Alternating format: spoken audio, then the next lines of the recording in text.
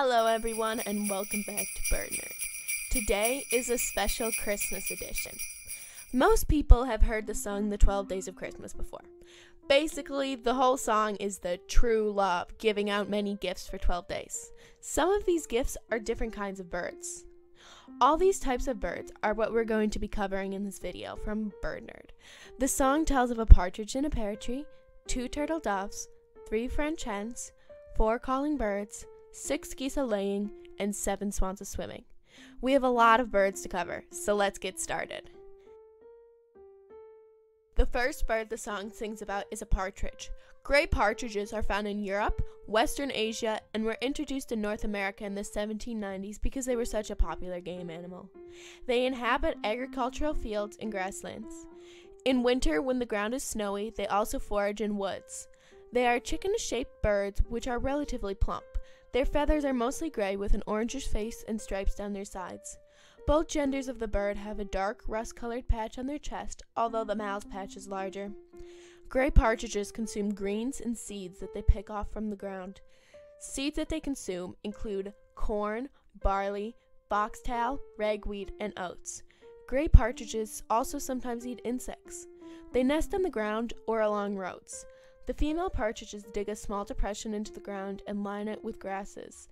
After the nest is made, the females lay about 10 to 22 eggs, which are incubated for about 21 days. The baby's eyes are open and covered in down after they hatch. They are ready to leave the nest soon. Gray partridges are skittish birds and are spotted mostly at dawn and dusk. The second birds mentioned in the song are turtle doves. Although you probably won't be getting a European turtle dove as a Christmas present, they are still fun to learn about. A fun fact about these is that they were said to be the sacred bird of the Greek goddess of agriculture, Demeter. Turtle doves inhabit Europe, hence their name, and some of North Africa. They are members of the pigeon family. The turtle dove is smaller than other doves. It is a brownish color with a black and white striped patch on the side of its neck. They don't like to eat insects and prefer to eat seeds such as millet, sunflower, or canola. They also sometimes consume gravel or sand to help with digestion. The male turtle doves, when trying to mate with a female, will put on a display by puffing up and bobbing around and making noises, which some people mistake for owls. They prefer to nest in the branches of trees, but if no sufficient trees are available, they will nest on the ground. Female turtle doves lay about 1 to 2 pure white eggs, which are incubated by both birds. Turtle doves' conservation status is unfortunately in the threatened category. These interesting birds are a symbol of love and innocence. The third birds in the song are French hens. The French hens are referring to the Faverolles chicken. They are a French breed of chicken developed in 1860 named after the village of Faverolles. These birds were originally bred for meat and eggs, but are now mostly bred only for show. The most common coloration is salmon, which is exclusively found in the Faverolles chicken. In this coloration, the feathers of the salmon females are mainly brown and cream colored, but the salmon males are darker with a black, brown, and buff plumage. Other colorations include black, splash, white, cuckoo, and blue. These chickens are known for being very docile and get along well with other breeds of chickens. The hens lay about 4 eggs per week. The eggs are a pinkish or light brown color. Faverolles are beautiful, distinctive birds. Let's move on to the next birds. The fourth birds in the song are 4 calling birds, although the lyrics have become muddled throughout time. The words were originally 4 collie birds. Collie means to blacken with soot, so therefore the song is referring to some kind of black-colored bird. It could be a crow, raven, or a blackbird. The most common blackbird that is referred to as the bird from the song is simply a common blackbird. The common blackbird, also called the Eurasian blackbird or simply blackbird, to keep from confusing them with other species. They are mainly found in Europe and were introduced to Australia and New Zealand in the 1850s. Male common blackbirds have a glossy jet black plumage with a yellow eye ring and an orangish bill. The females are a sooty brown with a dull bill and whitish brown throat. They eat a wide range of insects, amphibians, lizards, and berries. Common blackbirds mainly feed on the ground, finding insects by sight, and they also dig in leaf piles to find other insects and tasty snacks. They will also sit in bushes and consume berries and bush-dwelling insects. The fruit that they eat depends on what is available locally. The common blackbird is monogamous, which means the pairs usually stay together for life. They build nests in the low parts of trees or bushes, well hidden from predators. The female then lays 3 to 4 greenish eggs, which are incubated for 12 to 14 days before the chicks hatch. Common blackbirds are widespread, and their conservation status is low concern.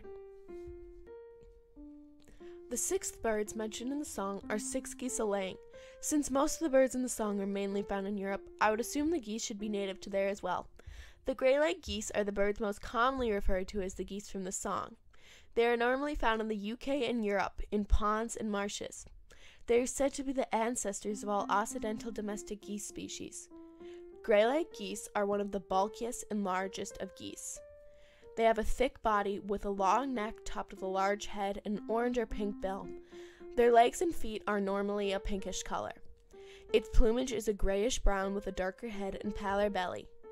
Usually, they only consume grass, berries, and water plants such as duckweed. They have also been known to consume oats, barley, wheat, peas, and root vegetables. Sometimes they will stray from their usual diet and consume small fish or insects. Gray-legged geese nest on the ground among shrubs and reeds, or they will sometimes construct their nests on a raft of floating vegetation. How cool is that? Typically, they will lay about 4 to 6 creamy white eggs, which are incubated by the female for about 28 days while the male stands guard.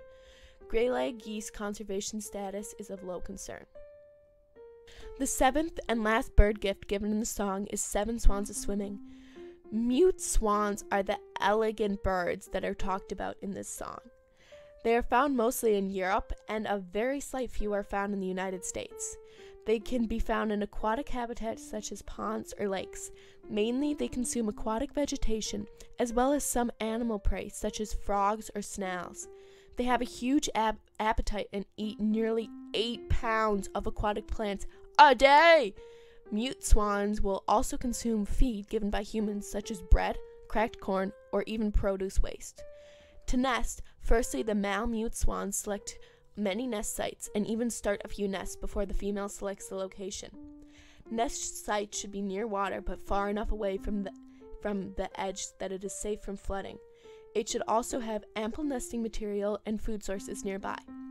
Once a nest site is selected, the female and male work together to construct a large nest out of vegetation with a divot in the middle for the nesting swan.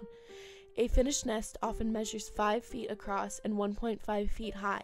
The construction of the nest usually takes about 10 days to complete.